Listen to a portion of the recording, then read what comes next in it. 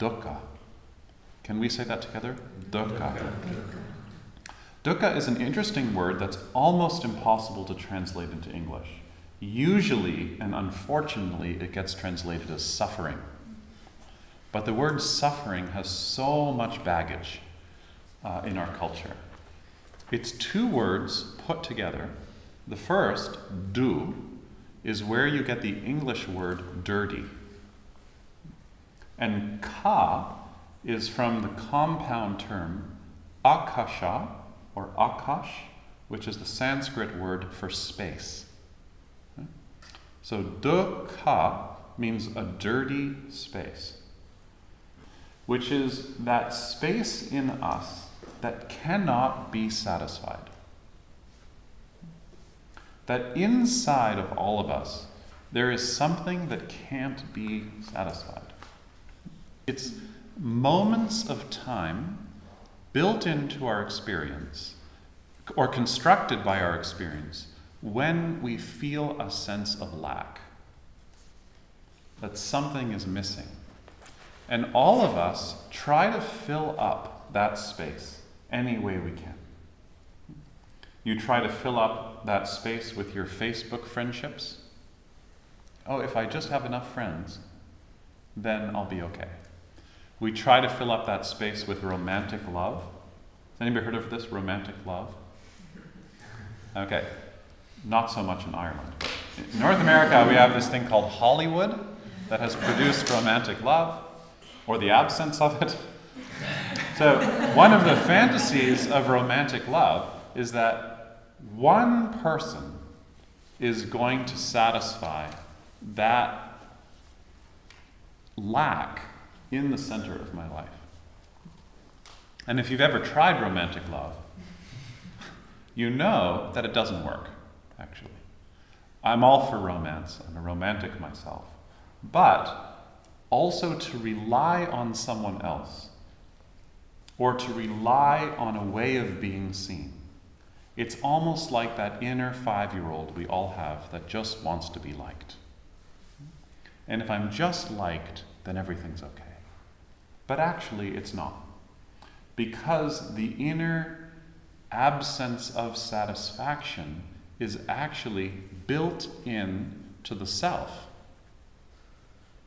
Because the self can't ever be grounded. Because the self is a story, or a conglomeration of stories. So it's always anxious because it can't get grounded. You see? And this dovetails so beautifully with consumerism. Because if I can't get grounded, then if I buy something, or if I get enough capital, right, then I'll be secure. Like there's a time of the year in Canada where the banks do a lot of advertising to invest in retirement plans. Do they do that here in Ireland? Yeah. And all the advertising preys on your fear that you will not have enough money when you're older. But actually, there is something more existential at play there, which is that really it's touching that fear in us that we're not at home. We're not home. You see? So, good advertising figures out how to get into that space. In the Tibetan tradition, there is a teaching about dukkha called the hungry ghosts. And the idea in the hungry ghosts, and if you see this in art, it's really amazing, the visual rendition of this mythology, which is there's a big banquet table. So it's like Cinnamon down the road. Has anybody here been to Cinnamon down the road? They have every dessert you could ever imagine piled up in this big, huge pile that probably if you had even just 100th of a piece, you would go into a coma.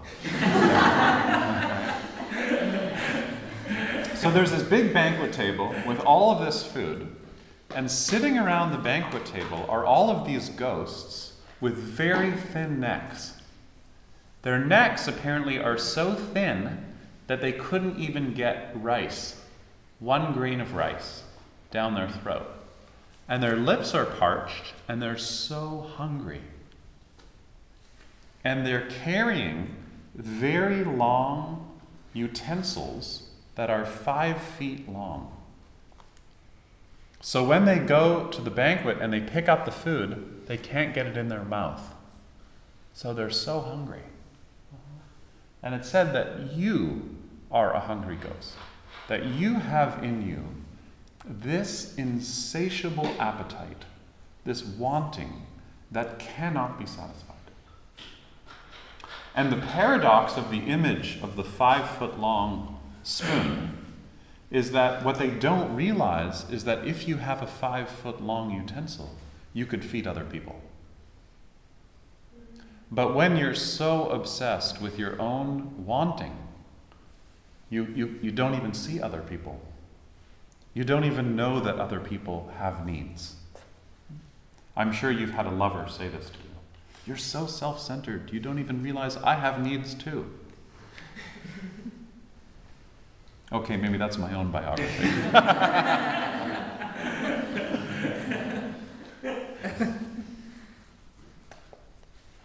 That's why relationships are so terrible. Because other people will point out your self-centeredness. Because in your self-centeredness, you can't see them. And that's why relationships are so painful and why they're so healing. So, in the heart of life is this experience of dukkha. And one of the core teachings of the Buddha, often misunderstood, is that when dukkha is present, our practice is to embrace it.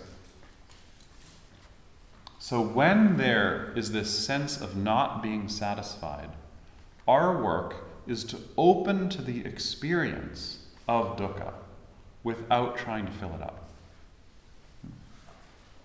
Because we start to see that when you have craving, right, the craving component of dukkha, when craving is present, nothing can satisfy it.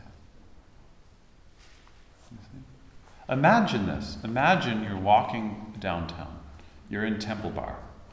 And you walk by a store with a beautiful pair of shoes. And you say to yourself, those are really beautiful shoes. And then you don't say this out loud, because you're a yogi, you're not supposed to like shoes. And you say to yourself, if I had a pair of shoes like that, I would for sure have a husband.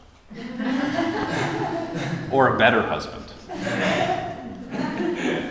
Okay. So what the yogi does is, instead of seeing that the arising and absence of craving is something you talk yourself into or out of, instead the yogi sees the shoes and sees how beautiful the shoes are, but just opens up to the experience of craving and says, oh, this is what craving feels like. You see? So you pull the energy away from the object and you just open up, oh, this is what wanting feels like. Just like yesterday when we talked about the riding the wave practice. You ride the wave of the wanting. And then the yogi is doing a deeper practice, which is the renunciation practice, which is learning how to open to wanting until you can experience the cessation, nirodha, or the absence of wanting. And then you're really working with the knot of dukkha. You see?